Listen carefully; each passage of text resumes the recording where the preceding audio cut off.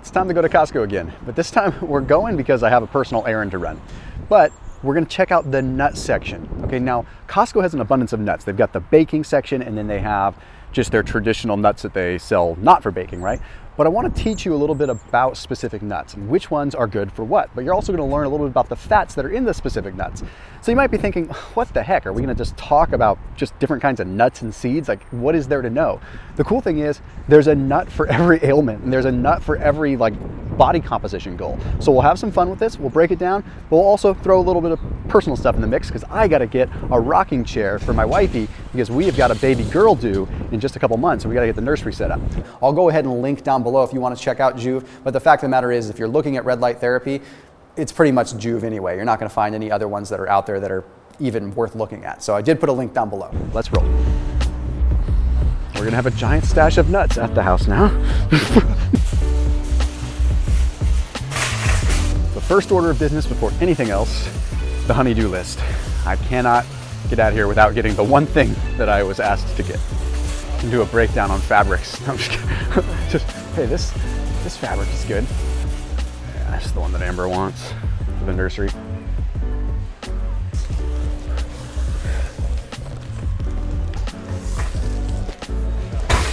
There we go. What would I do without cameraman JR here? I'm gonna get called out for not helping you out. You probably will. Yeah, so the interesting thing is when you're shopping for nuts, there's a few things you need to consider. Okay, are they roasted? And if they're roasted, what are they roasted in? Okay, then the other things you have to look at is the omega-3 profile, which is very, very important.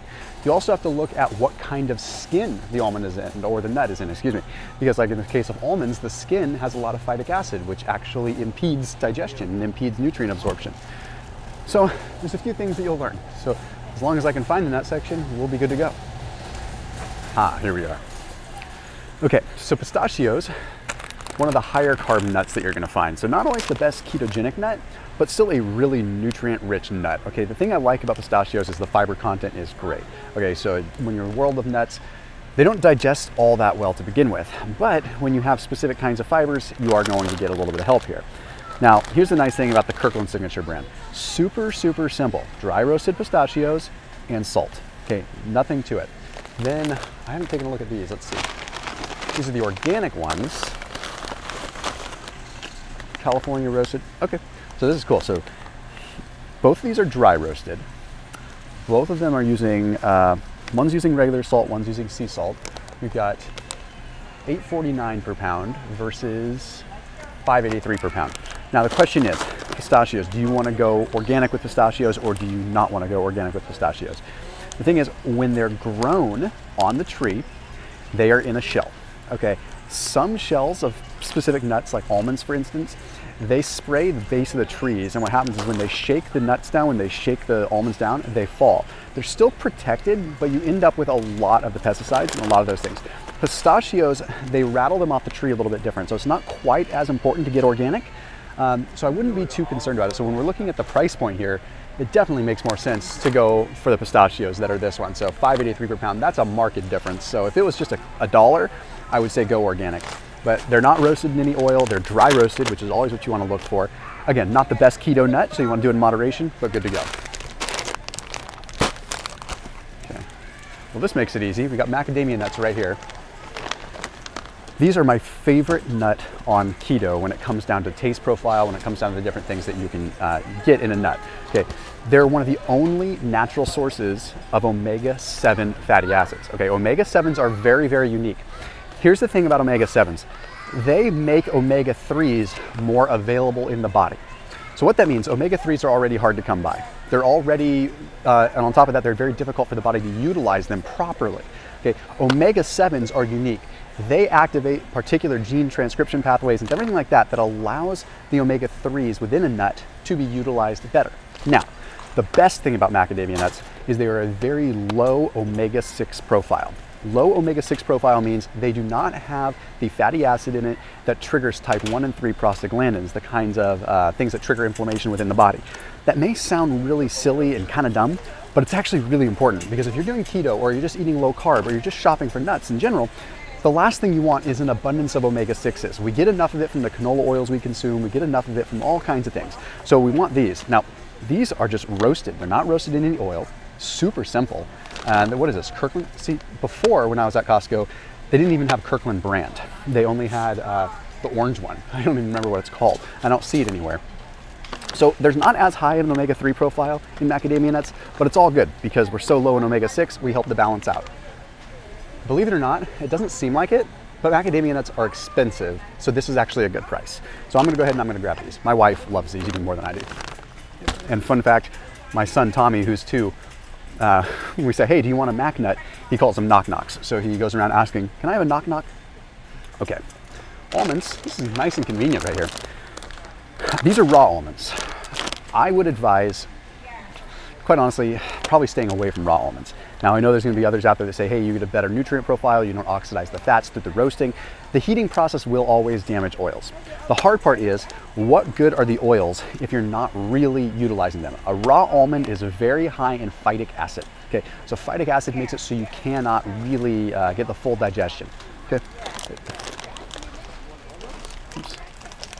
Let me move out of the way here really quick. Okay, had to shuffle a little bit because we were filming right by the sample area, and if you've been to Costco, you know that part gets busy. So let's scoot down a little bit more even. So with almonds, so when they're raw, what happens is the phytic acid. Now phytic acid is not necessarily a bad thing, but it's what's called an anti-nutrient. And it's designed to help protect the plant, right? So if a squirrel were to eat this nut, well, hopefully it would chew it, but if a squirrel were to eat this nut, it would probably pass it through, right? Or if you ever look at animal droppings and you see that a lot of times they still have chunks of the nuts and seeds in it, that's because they don't, A, mechanically digest well, because obviously they're hard to break down, but they also end up making it so that they don't break down because of the phytic acid. Now, that means that it's going to chelate to minerals, it's going to chelate to precious vitamins that are in your body, so we have to be kind of careful there. So I'm going to pass on the raw almonds, even though that's a really good price. If you're gonna roast them yourself, that's great. But one thing that I would recommend doing is if you get the raw almonds is sprout them. Soak them in water, save some money. So you buy these, you soak them in water for 24 hours and that sprouts them and that breaks down the phytic acid and makes it so the nutrients come out. Now let me show you a perfect example because now we get into the pumpkin seeds, right? Pumpkin seeds are already sprouted. So this is just a great idea and it just works out perfect. They've taken seeds which are really hard to digest and really hard to break down and they've gone ahead and they've sprouted them already. Now when we look at pumpkin seeds, they're very high in zinc.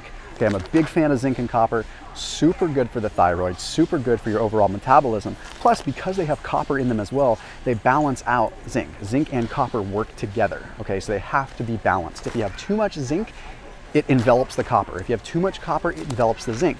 And zinc is very important in immune system function. It's very important in cells that regenerate fast. So you'll notice that you have a zinc deficiency if, for example, your hair starts getting brittle or your nails start getting weak, things like that. They start getting brittle simply because your body is going to pull from the areas that aren't as important first before it starts jeopardizing your immune system. But it's also just a tasty treat. And I love these around the house. So I'm gonna go ahead and I'm gonna have these. And that's also a really good price, by the way. Like normally, even if you get regular pumpkin seeds, you're gonna pay a lot more than that. And these are California prices, by the way, so these are already inflated. Let's see what else we got here. Let's jump over to walnuts. Okay, walnuts have a very high fat content. So in this case, I would recommend going for a little bit more of an organic source whenever you can. And let's see, we've got $4.16 per pound. Okay, so it is quite a bit more expensive to go organic with these walnuts, but I do know for a fact that walnuts are a good one to get organic simply because they are heavily sprayed. Let me move my cart out of the way. I'm sorry, sir. Okay, so they are heavily sprayed, which means we just want to use a little bit extra caution. Now, the neat thing about walnuts, they are one of the highest omega-3 nuts. In fact, some will argue that they are the highest omega-3, depending on who you really talk to and what nut you're looking at. But research that I've done shows that they are at least in the top 2. So does that mean that we can get our good solid sources of omega-3s from these? Kind of. Here's the thing. Any land source of omega-3 is not going to get utilized all that well in the body. So you might be wondering, is this whole video null and void? No, it's still very valid. Okay, the omega-3s, even though they are not from a fish source that could be readily used by the body, they are still good. And a little hot tip that you can do, is if you mix these up with a little bit of turmeric. One of the things that I've done is put a little bit of coconut oil spray on them. Okay, then you go ahead and add a little bit of turmeric, just a dash of turmeric, and a little bit of black pepper and a little bit of salt, and mix it up. It actually makes a really tasty, savory treat. But the curcumin activates specific gene pathways, so different gene transcription that allows us to utilize the omega-3s from a land source better. So that means any kind of nuts, that means any kind of, I don't want to say grains, but some grains, things like that. So we want to be able to pay attention to that. So it's a really cool thing. So just a quick little hack. The other thing you have to be concerned with walnuts normally be the omega-6 content. There is a high level of omega-6s. So, okay. Then it ends up being a little bit of a wash because omega-3s and omega-6s compete with each other. Now, that's again where we get back to why the macadamia nuts are superior. Okay, the macadamia nuts have that omega-7 that's going to help the omega-3s be more available, but it also has the low level of omega-6. So the point in saying this is, although omega-3s are really important, what's even more important is how low the omega-6s are.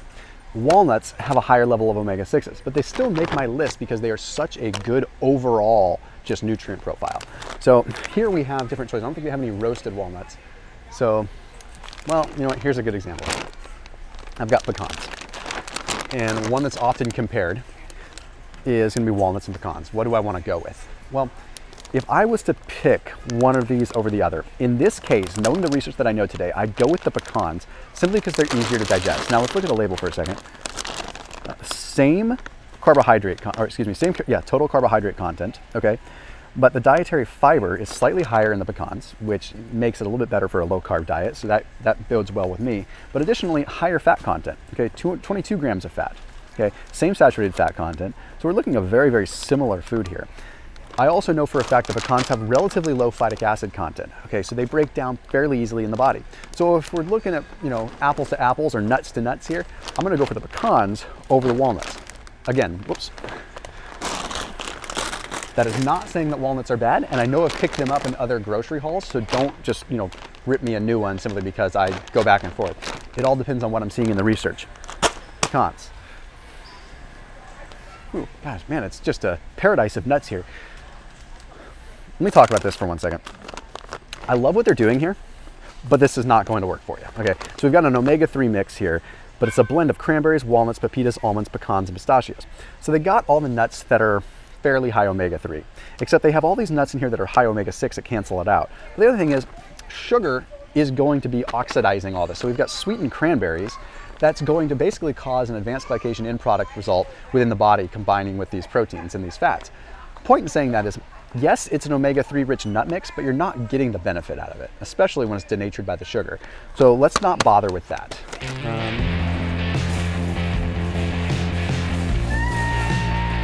Okay, let's go. Dry roasted almonds. Yes. All right. So you guys know that I'm not the biggest fan of the almonds when it comes down to them being raw. And usually when you look at roasted almonds, they're roasted in canola oil. Now, I've done videos countless times where I go and I look at most of the almonds that are on the shelf at most grocery stores, and what are they cooked in, or what are they roasted in? Canola oil and or safflower oil. So basically what that means is they're roasting them in a very low quality oil. So you're taking a fat in a nut that is already halfway decent. I mean, it's not terrible, but it's not great, and you're making it terrible because you're roasting it in oil. So dry roasted is great. Now in this case, it also breaks down some of the phytic acids. You can see how some of the skin kind of flakes off. You want that, okay? Now if you could ever get blanched almonds where they don't have the skin, that's even better because the skin contains a lot of those anti-nutrients. So this is actually that's a really good deal. Because normally if you get like the Blue Diamond brand or you go anything like that at Walmart or Target, you're gonna pay like $4.99 for like a 6-ounce container. And here I'm getting 2.5 pounds. This is enough to blow anyone's diet with a lot of calories. I know that my wife used to like to put these in, let's see. These dry roasted. Okay, so these are sliced almonds, which is great, but I believe they're raw. It doesn't say they're roasted. Big question with almonds. Almonds are something that you do want to try to get organic. I do not see them organic here. I'm not too worried about it because the impact of organic versus non-organic on nuts is relatively negligible, but still, let's go ahead and grab them just for the sake of this. Ooh, and now we're going pistachios. Oh, we've got more to look for. Ooh, pine nuts.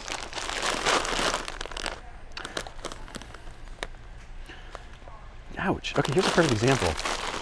Now, salt and pepper pistachios are delicious, but here's the thing. Pistachios, salt, pepper, sugar. No wonder they taste good. Onion powder, cool with that. Garlic powder, cool probiotic fibers, good with that.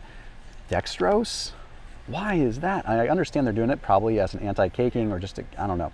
Yeast extract, which is just another word for monosodium glutamate, essentially. It's a flavor enhancer. Lemon juice concentrate, cool with that. All right, so this is frustrating because basically what this means is that we have a perfectly good nut that has been just decimated with things that denature a lot of these fats, but also it's basically preservatives, or I shouldn't say that, it's basically flavor enhancers, which worries me. Now, at least the plus side is you have a barrier to entry with a pistachio where you have to pick the shell, right? So you're not gonna over-consume these more than likely. But as a comparison, let's take a look here. Pistachios, so if you want, I would recommend getting them with the shell simply because it's way too easy to overeat pistachios. And look at the carbohydrate content. So again, giving you a comparison here, 8 grams of carbs, compare that to our pecans again. Okay, half the carbohydrate content. So we've got, I mean, pecans are obviously gonna win, but the point in showing that is that if you get these without the shell, it is so easy to just consume a bunch of them. Now, they have the nutrient profile that we like, that's great, but again, we'll stick with the ones that I got. Now this is one that I'm happy to see here. Okay, pine nuts, but we do have to be careful because it's still a decently high level of carbohydrates in there. The cool thing about pine nuts is that tanginess, that kind of bitterness that you get from the pine nut comes from specific phytosterols. Now these phytosterols are really good at increasing levels of specific kinds of HDL cholesterol. So remember, we have different forms of HDL. Sorry, I'm trying to get out of people's way here. Different forms of HDL. We have large particle, we have smaller particle, we have fluffy particles, and we don't investigate a lot of the HDL particles because we're too busy focusing on the demonized LDL. My point in saying that is the monounsaturated fats combined with the fat sterols can help decrease lipopolysaccharides and help improve your gut flora, which in turn has an effect on your HDL levels. Now, a lot of this is convoluted, kind of misdirected science, things that I've seen from different studies. The point is that this is a very heart-healthy nut. And the nice thing about it is you don't need a lot of it to get a good amount of fat. Okay, so we've got 3 tablespoons is going to get you 200 calories, which makes it good, but also bad. The thing I don't like about it is when I'm just trying to get fats and calories in, that is not a price per pound I want to do it at, when I can compare that to the similar price per pound of macadamia nuts that I think are a better fatty acid profile. So great if you're making pesto, things like that. Instead of using canola oil, use an olive oil base, use some of this. It's a good little mix, but I'm going to pass on those for now.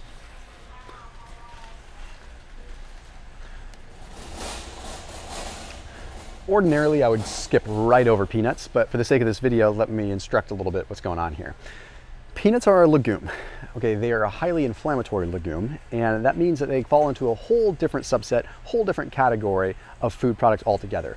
Although they're called a peanut, they're not even a nut. Okay, the fatty acid profile is less than great, okay, and also the inflammatory response that you get digestively and within the body, I would strongly advise against peanuts. However, a small amount is going to be fine. So I'm not going to bother with it. If you do get them in the shell, but generally you're not going to find good quality peanuts. It's just hard. Oh, check this out. Okay, so we've got Marcona almonds. Blanched Marcona almonds. Here's a perfect example. Okay, so I found Marcona almonds. Okay, so these are a lower phytic acid content, which usually makes them a very good quality almond. Check this out. Blanched Marcona almonds. They've been blanched, so the skin's gone.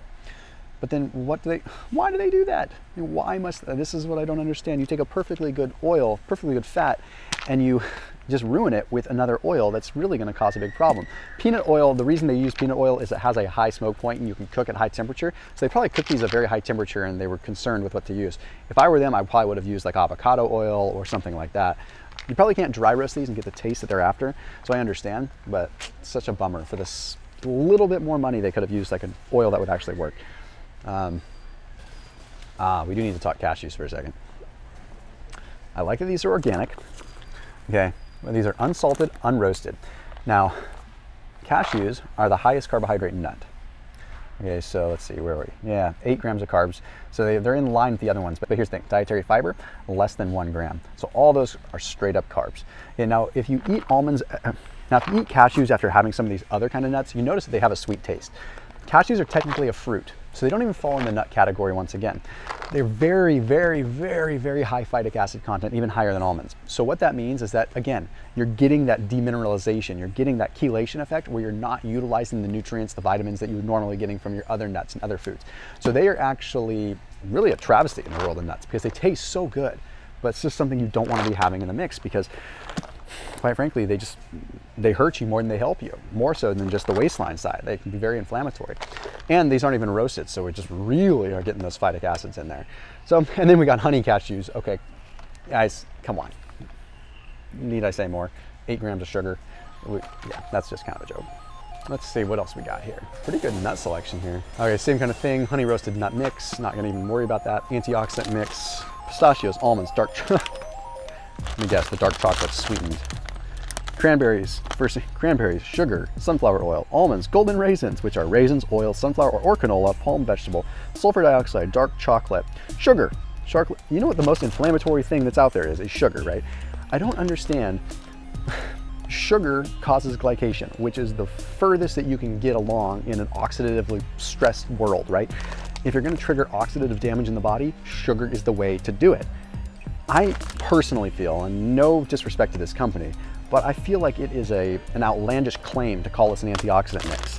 Like, how come we can call that an antioxidant mix when the actual net result of this is more inflammation and more oxidation in your body?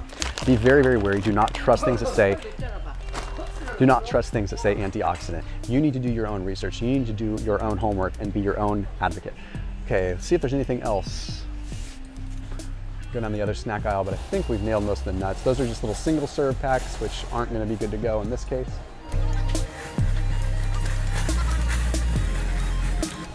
All right, what's we got here? All right, this is the candy aisle. I don't think we're gonna find anything here.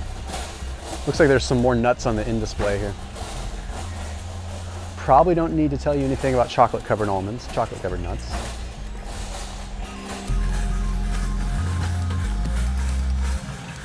Okay, cool, we do have some more choices here. Ah, sweet. Okay, we'll wrap it up over here. All right, same kind of deal. Oh, this is a plus. I mean, I'm not gonna get them, but at least here we have them roasted. Never mind. I would go for the raw ones over these. So if you're gonna go cashews, go for the raw ones. Roast them yourself. It's not hard to roast them, dry roast them, or roast them with a little bit of good oil. Take some avocado oil, use that stuff, roast your own nuts. That way you can put some turmeric on them. You can give that zest. You can, you can get even some like nutritional yeast and roast them with a little nutritional yeast and get it like a cheesy taste. Just roast them yourself. You don't need to lean on other people to do it and cruddy ingredients. I have a feeling it's gonna be the same way. Cashews, pistachios, almonds, and pecans. Not the best profile here. But it is extra fancy. Yep, once again, there we go. Peanut oil, it's a bummer. Okay, that's not gonna fly. What about these? Well, what's the deal here? We got, oh, one's unsalted. Okay, so looks like this is, yeah, still peanut oil. Oh, this has Brazil nuts in it. They don't even have regular Brazil nuts. Brazil nuts are one of my favorite nut, by the way. Very high in selenium, which we know. Oops. Selenium is super good for the thyroid, so it's required for the conversion of T4 to what is called T3, triiodothyronine. So basically what happens is we have T3, or we have T4, excuse me, T4 in our body, which is the inactive form of thyroid. It needs selenium to convert over to triiodothyronine, but it also needs iodine. Now iodine we're gonna get from salt, we're gonna get iodine from seaweed, we're gonna get iodine from a lot of different marine animals, things like that.